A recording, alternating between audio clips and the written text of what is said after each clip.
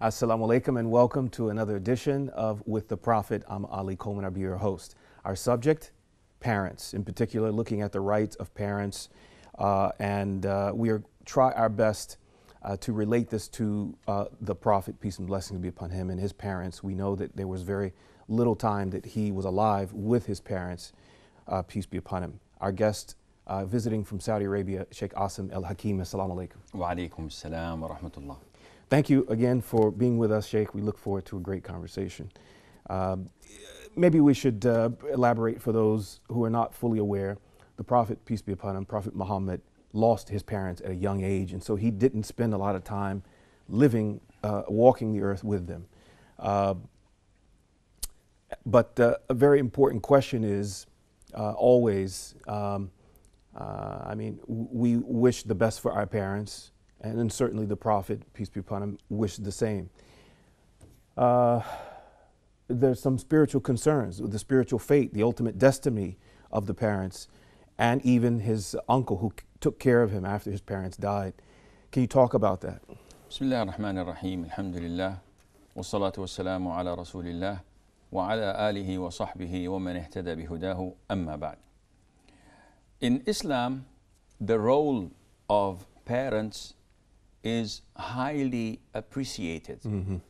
And there are so many verses of the Quran instructing us to be kind and dutiful to them. There are tons of hadiths in the Sunnah ordering us to obey them, to be dutiful, to respect them, and not to say anything that harms their feelings the least. And when you come to the Prophet's parents, sallallahu alaihi wasallam, we know that his father, Abdullah, died when he was 6 months in his mother's womb. So she was pregnant of 6 months when Abdullah ibn Abdul Muttalib died. And when he was born, the Prophet was born, sallallahu alaihi wasallam, as an orphan. Soon after his birth, his mother gave him, like the customs of the Arabs from high families in Arabia, to a woman who would nurse him and breastfeed him. And she was from a tribe of nomads, so that it would be healthier for him, not being brought up in the city, and it would be best for his linguistic abilities, as they spoke standard Fusha Arabic. And we know that his interaction with his mother was limited, and he lost his mom when he was about 6 years of age. So, having said that, our program is about with the Prophet sallallahu alaihi wasallam. So, what would it be that connected the Prophet ﷺ to his parents?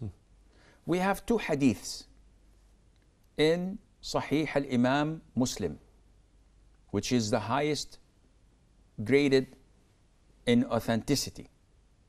We, as Muslims, know that Sahih al-Bukhari and Sahih al-Imam Muslim are the highest in authenticity. So, in the Sahih of Imam Muslim, a man comes to the Prophet ﷺ and says to him, "O Prophet of Allah, where is my father?" The Prophet is revealed to him. So Allah reveals to the Prophet that this man's father is in hell. So the Prophet answers accordingly, "Your father is in hell." So the man was a little bit upset.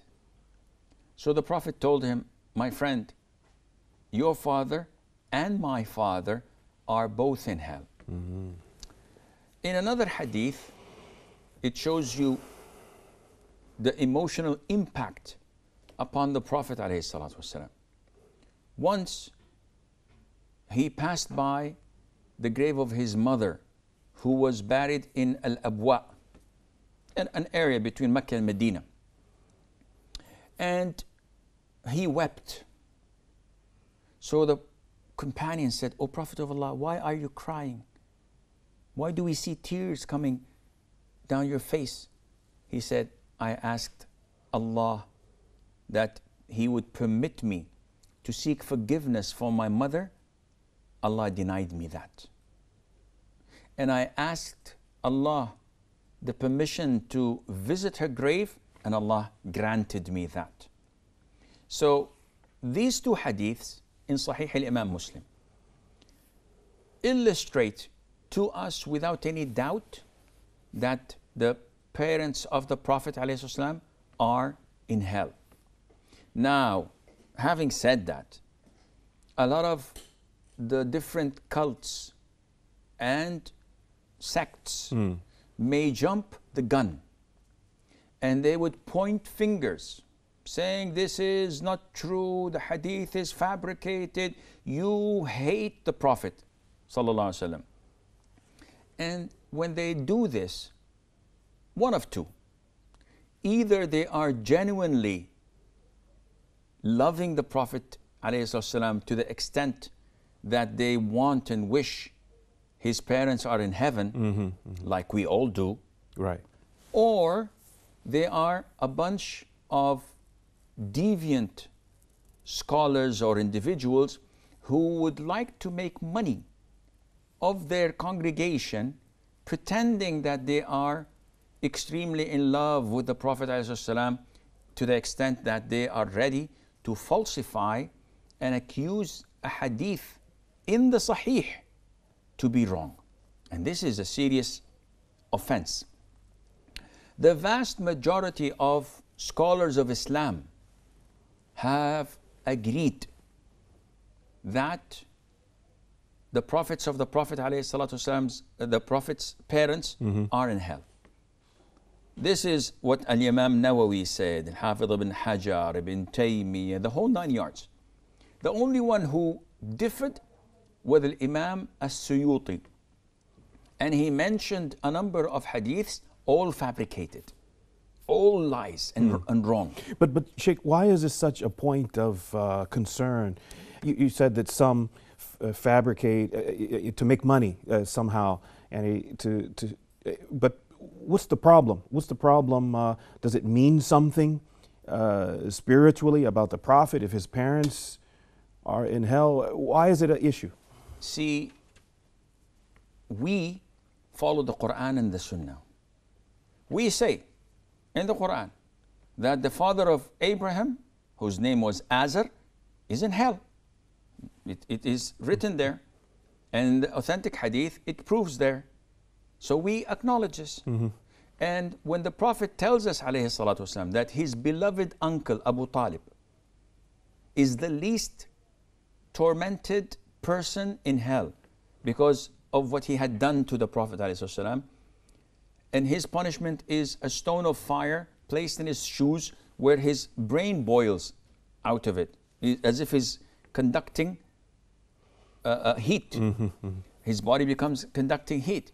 So when the Prophet tells us this, do we believe it or reject it? A Muslim stands with the evidence. The Prophet tells us this about his parents. Now, these cults and sects, they think that because they love the Prophet so much, ﷺ, and they hang by a thread over these issues. But if you watch all of their other rituals and practicing of Islam, you'll find that they're far away from the Sunnah, far away from the true understanding of the Quran, far away from implementing the teachings of the Prophet ﷺ. Then it is obvious that the deviance is present. Now, we love the Prophet ﷺ to the extent that by Allah, each and one of us is ready to sacrifice his own parents, his own siblings, his own spouse and children just for the parents of the Prophet ﷺ to enter paradise and make the Prophet happy. We're ready to do this. But these deviant sects, they come and they try to tarnish our reputation for following the Sunnah, for following the true authentic Aqidah, by accusing us of hating the Prophet ﷺ. Who in his right mind would hate the Prophet ﷺ or would love this?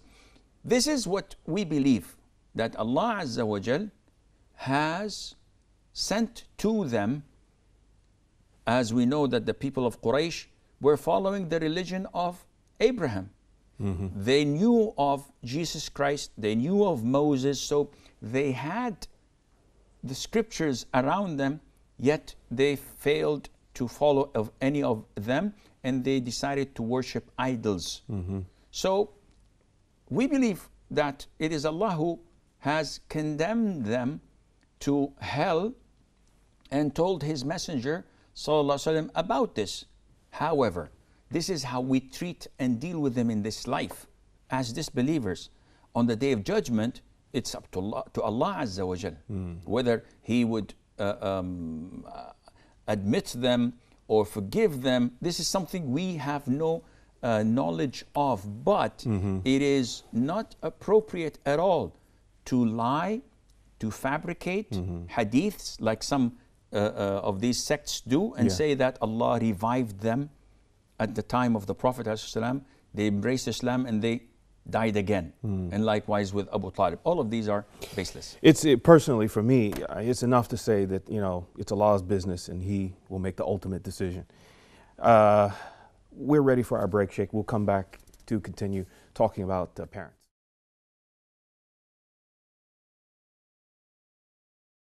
Assalamu alaikum and welcome back to With the Prophet. We're continuing with Sheikh Assim on the subject of parents. Sheikh Assim, as you helped us before the break, you were explaining to us how Islam emphasizes the important role that parents play and the importance for us to be dutiful, respectful towards our parents, and the benefits both here and hereafter for us for following the Prophet's advice in this regard, peace be upon him. However, some of our parent-child relationships are less than ideal, to put it mildly. Sometimes there can be serious issues, there can be painful memories that makes being dutiful difficult and challenging. Parents, after all, are human beings. And so the question that I often hear, some people, to go to the extreme, some have said, you know, I just don't like to be around my mother or my father or whatever, but I want to be a good Muslim. Help us out with this, Sheikh. Well, this is a no-go. You cannot at all be a good Muslim if you're not dutiful to your parents. If you're not only dutiful, that you are respectful, obedient, the whole 9 yards. Abdullah bin Mas'ud, may Allah be pleased with him, said, I went to the Prophet ﷺ and asked him, which among the deeds are best and most beloved to Allah? The Prophet said, to pray on time. So I said, what else? He said, to be dutiful to your parents. I said, what else? He said, jihad, fighting in the cause of Allah. So being dutiful to your parents is far greater than jihad. Not only that, the Prophet said, alayhi salatu wasalam, that the father is the middle gate of paradise. So keep that gate or lose it. Meaning that it's a metaphor that you will not be able to enter paradise without being dutiful, obedient, and respectful to your father. And it's up to you. Whether you don't want to see him, then you will lose entering Jannah, or you push yourself and force yourself to be kind to him. The problem is that people neglect the fact that each one of us has rights but has obligations as well. In Islam, we are told to fulfill our obligations first, even if we were deprived from our rights, with our parents, with the Muslim ruler, and a wife with her husband. For example, a man is not kind to his son, abusive to his son, doesn't treat his offspring equally, favors some over the other. Yes. Now, these are rights of mine that my father deprived me of. Never ever think that it's possible for me to say, okay, if this is the case, then I'm not going to be obedient to my father. I'm not going to do my obligations towards him. No. He breached the contract. He's not being fair to me, so... Yes, this is totally wrong. Your contract is with Allah. He tells you, do your obligations. What about my rights? What about this inequality, injustice that he's doing to me? Ask Allah, and Allah will compensate you on the Day of Judgment. So Islam is not ignoring the fact that there could be some inequities or some favoritism or whatever, but is asking us to focus on our relationship with Allah and not to put ourselves in it, not to be to hurt ourselves in the process. See, why would I be kind to my father? Natural reasons. He's my father, he's caring, he's loving. I am in this world through him. But there is far greater purpose, and that is the divine instruction from Allah Azza wa Jal to be kind to my parents. This comes first. So when I am respectful to my parents, it's not just for the natural reasons. It is because Allah ordered me to do so. And this doesn't mean that he's not going to be accountable for his shortcomings towards me. Okay. This is something between him and Allah Azza wa Jal. Right. But in this life, and I always get this question from sisters complaining from their abusive, controlling mother, or from their abusive, harsh father. And they say, why is this? I usually tell them this format in answering them. Say, listen, no one on earth lives without being tested. Okay. This is crystal clear. Everyone is tested. Some are tested with cancer, colon cancer, breast cancer, leukemia. Some are tested with HIV positive. Some are tested with drought and famine, looking for a drop of water or a piece of grain to feed their children. Some are tested by insecurity, bombs and barrels of explosive thrown at them, seeing their loved ones die in front of their eyes. Some are tested with not having a place to live. They're constantly refugees. So they are drowning in the Mediterranean, they are being sold as slaves, etc. Each one has his own test. Now, Allah tested you with such a father or with such a mother. Would you like to swap places with the previously mentioned? Every time they would say, nope, we're happy with the way we are. See, this is life. It's all about your choices, your reactions, the consequences of what you do is what you're going to be either rewarded for in paradise or tormented for in hellfire. So we have a choice. It can make us or break us. We can use it constructively or destructively. Does it change when the parents are non-Muslims? Some of the Sahaba, may Allah be pleased with them, may have come from families that did not follow their example and follow their decision to walk with the Prophet, peace be upon him. Does that change the equation at all? The responsibilities, the duties to parents if the parent is non-Muslim? None at all. Not at all. See, in the Quran, Allah tells us, and this is really strange because people are negligent of this two ayahs. Allah says in the Quran that if your parents, disbelievers, were to strive against you to make you out of the religion so that you would associate others with me. So Allah is telling us, if you have non-Muslim parents and they are going out of the way, they're striving, they're doing jihad against you, so that you go to church with them or you worship their idols with them, Allah says, do not obey them, yet have good companionship with. The majority of people who revert to Islam, they said, I wouldn't do that. I'll use my 8-gauge shotgun if he does this to me. This is wrong. This is why you need to fix your affairs and rectify them through the Quran and Sunnah.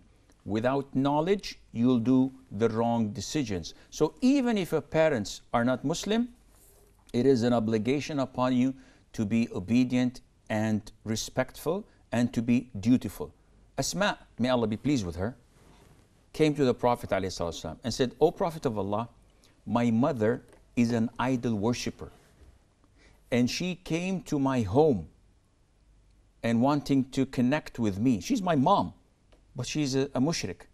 The Prophet said, connect with her, give her gifts. He's ordering her to be dutiful to her, though she's not a believer.